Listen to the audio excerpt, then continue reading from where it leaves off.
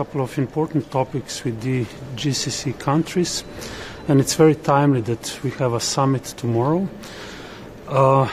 After 1 year after the aggression of Hamas on Israel, we are facing a full-scale war in the region, and we need to address several issues, and we can only address those issues with the whole international community together, especially with the countries from the region. We need to address the violations of the international humanitarian law. We need to address the attacks on the UN system, on the UN Secretary General, on the UN agencies, UNIFIL, on the UNRWA, and we need to address the grave humanitarian situation in the region.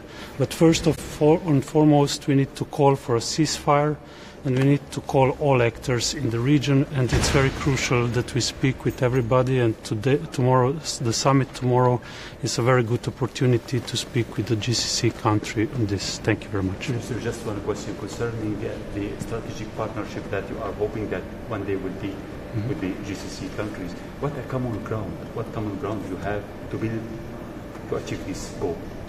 Well, strategic partnership is a logical step.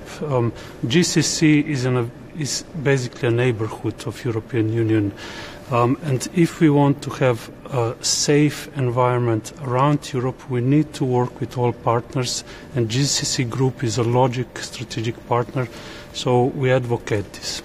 Thank you very much. Thank you.